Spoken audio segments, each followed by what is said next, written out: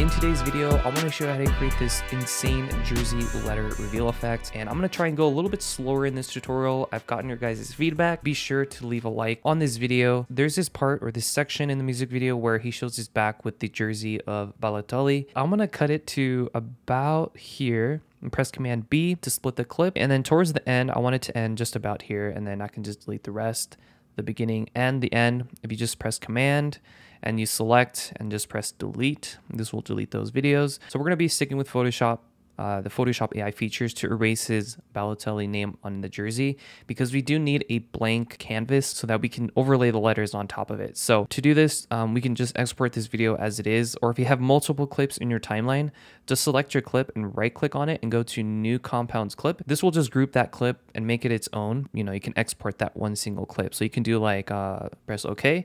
And then let's pretend there's a bunch of other clips in the timeline. If you just double click on that grouped clip that we just made, this will go into that single clip and you can export this and not export the entire timeline. Go to File and go down to Share and Export File. Give it a name. The settings, we're going to change that to video only because we only want it to be just a video. We don't need the audio. Video codec is H.264, and then keep in mind the resolution. This is a 4K video with 60 FPS timeline. Press save. This will then save your video and export it to your desktop or wherever you saved it to. I'm gonna undo this though, leave it as a regular clip. So we're gonna rename this one though to original, and we're gonna go into Photoshop and we're going to import that video that we just exported. Okay, so once you have Photoshop open, I'm using Photoshop 2024. You're gonna click on open and you're gonna import that video that we just saved. And yes, you can import video formats unless you have a different one. As you can see here, just click open and this will bring up, or it should bring up, the timeline right here. If you don't have that, just go to window and go down to timeline and make sure timeline is checked. So we don't have to add any layers. We don't do anything else. We're gonna go over here to the left here where you can see the tool bar. Yours might be like this or like this. If you click and hold on this band-aid looking icon, yours might be the spot healing brush tool, which is not what we wanna use.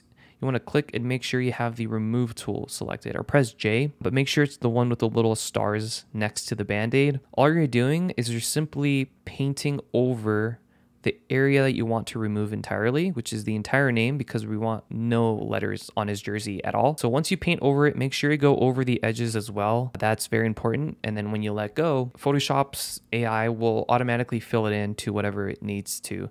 So that looks pretty good, and you can go to the next frame by clicking this little next arrow next to the play button. This will move forwards one frame, and then you're just gonna do that for every frame. Paint over it, go frame by frame. If you have like some anomalies, like let's pretend we didn't get the full edge at the top like that, okay? Just to show you guys what will happen. It's going to look like this, and if that's the case, just paint over that area again. So kind of like that, and it will fix it. So just do that a few times. Once you have your video entirely finished and you've removed whatever you want to remove, in this case, the name of Balotelli on his jersey, what you're going to do is leave everything how it is, and you're going to go over to these little lines over here, and this will allow you to go into the timeline settings where you can then render the video. So click on render video to export this clip. Give this a name. I've already named this, so I'm just going to leave it how it is. You can then select a folder to where you want to save this to. I just saved it to my desktop. The way we're going to be exporting this is using the Adobe Media Encoder setting. If you do Photoshop image sequence, this will save it frame by frame as an image.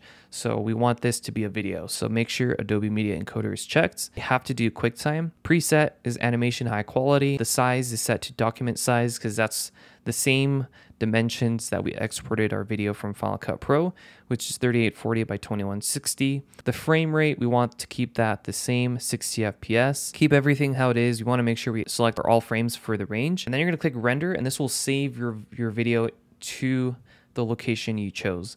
So once you've saved your video, we're going to go back into Final Cut Pro, and I'll show you what to do from there. All right, guys, so if you're enjoying this video so far, if you could hit the like button, that would be awesome. Anyways, let's continue. So we're going to go over to File, and we're going to go to Import, and we're going to go to Media, or press Command I to import that same clip. Here, I saved it as Video 1 AI. So it's going to look something like this. As you can see, it's a bit small, so I'm going to click on Import Selected. This is the video that I saved. And I'm going to drag that clip beneath the original, which is this one. We want to make sure these are exactly the same. So your clips have to be exactly the same. So I'm going to trim this because we don't need the rest. So once we have the original and the AI version in the background with nothing on it, we're going to apply the mRoto AI plugin onto the original clip. So we're going to go over to the effects, and we're going to go down to mRoto AI. Again, the link is in the description if you want to get the mRoto AI plugin using the affiliate link. So this does support me and the channel. So if you do end up purchasing one, it helps the channel out. So thank you. But anyways, you want to add the mRoto AI onto that clip. Just drag it on there. You're going to have this little toolbar setting here. What you want to do is choose a spot where you want to begin your animation. I want it to start where I can see the full name, which is like 15 frames maybe, or I'm going to do it at 20. So I'm going to add a marker just to keep track where this is. And I'm going to select the letter B first. So make sure you have the brush tool selected. So if you click on this, it's going to be the magic brush tool, which is what you want. And I'm going to zoom in so you guys can see this a lot better. So I added a marker right here, which is where I want to begin the tracking. And I'm going to paint over the first letter, which is B. So click and drag and try and get it as close as you can. So that's pretty good. It's not going to be perfect. You might have some artifacts like that. You can use the eraser tool. Just click on this. I'm going to paint over that. There we go. Perfect. Now I'm going to click on the tracker button and I'm going to track forwards. So right now the window's hidden just because of the way my screen is being recorded. But you will have a window. It's going to show that it's tracking forwards. Now if I change this back to fit, it's going to track this. So it should look something like this. So now what I want to do is I'm going to move the video AI onto the actual main timeline. So I'm going to drag this up and then I'm going to drag the original one on top. And then now I'm just going to trim the top. That way we're not trimming anything else. So I'm going to zoom in here with the B already selected. I'm going to duplicate this same clip. I'm going to rename this one to B so I can keep track of what letters and what layers are going to be called. So hold Option on your keyboard and drag upwards to duplicate that same clip. On the new clip on top, rename this to the next letter, which is A, Balotelli. And I'm going to go back to the inspector window. I'm going to delete the mRoto AI. I'm going to add it back. This way it gets rid of all the settings from the previous one. And then all you got to do now is zoom in to the next one. And I'm going to select the letter A, kind of like that. It's not the best selection, but it's close enough. So I'm going to use the eraser tool.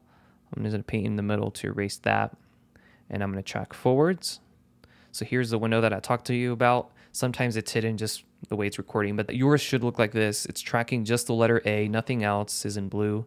And once it's finished, if you kind of hover over it, you'll see that the letter A is being tracked. There you go, only the letter A. And then you're gonna do that for the rest of the letters. So hold Option and drag upwards on that second clip with the letter A. On the new one, rename this one to the next letter. So L, erase or delete the mRoto AI plugin and add it back onto the clip. And then if you need to, you can zoom in. I don't really need to do that just so you guys can see, but I'm gonna do the letter L. I'm gonna click on the tracker and I'm gonna click on the track forwards from this point here. And now it's going to track only the letter L. And there's 55 frames. So it's about 1.5 seconds. So seems about right. So that looks pretty good. And I'm just gonna keep doing this until I reach the end of the letter. So I may speed this up for the sake of the video. All right, guys, so this is the last letter in the name of Balotelli on his jersey. So I did the process for each of the letters, as you can see. So once you're at this point, you have all of your layers and all of them named correctly. What you're gonna do is change the output from merge to masked video. The reason we changed it to masked video so we can see the actual mask. So do the same one for each of the letters, change output to masked video, select the one underneath and change it to masked video. So do this for each one. Okay, so once you're finished, it's gonna look something like this. And now we gotta change the actual, settings for the mRoto. So this is the first one, it's the letter B, and you can see how each one works. Pretty sweet, we're almost done. So if you're this far and you made it this far, comment down below mRoto rules and in the comment section and leave a like. That'd be awesome. But change the output to masked video just like we did. And then the smoothness, we're going to leave that there. But for the shrink and expand, if you drag this outwards, it's going to expand it outwards. So we're going to do 0.50 and then blur, we're going to type in 0.13. So something like that. So 0.5 and 0.13 for blur. And you're going to do that for each of the letters. So under shrink and expand, type in 0.5. Again, you could adjust this to however you want yours to look like. And then blur, I'm going to type in 0.13. This just makes it a nice soft edge on those letters, so it's not so obvious that we cut them out. So we're going to type in 0.50 and 0.13.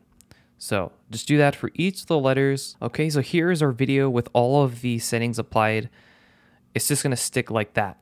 Now we gotta adjust all of these a little bit. So I'm gonna go to the beginning of our video where we want the effect to start. And I'm gonna go forwards 5 frames because I think that's a pretty good length for this particular scene. So I'm gonna go 1, 2, 3, 4, 5 frames forwards. And then the top letter, which is A, I want this to come in sequentially, so in order from left to right. You can do this however you want at this point. You can have them zoom in, zoom out. You can have them glow in or disappear, or you can have them go in at random. You just adjust all of these settings. So in order to do that, you just drag the second letter to A. So the letter A is going to be hidden until the 5th frame. And then the second or the third letter, which is L, as you can see here, if you press V on the keyboard, that will disable that layer. If you go 5 frames forward, so 1, 2, 3, 4, 5, and you bring this all the way in, so you trim it to the 5th frame of this letter, it's going to be hidden the entire length of it until it comes in here. So it looks just like that. And you're going to do that every single time. So 5 frames, move it in. So let's see, 1, 2, 3, 4, 5. Yep, that's 5 frames. And then 1, 2, 3, 4, 5. The next letter, bring it down. 1, 2, 3, 4, 5. This is if you want them in order from left to right. If you can do it backwards too, that'd be kind of cool too. But so we're kind of creating like a stair step effect. So 1, 2, 3, 4, 5. And then the last letter is going to come in around here. So now if we render this really quick, the effect should look something like this once it's fully rendered. And there you go. You have the name appearing just like that. And then again, here you can trim it so it comes in much quicker. But that's the effect. It looks super cool.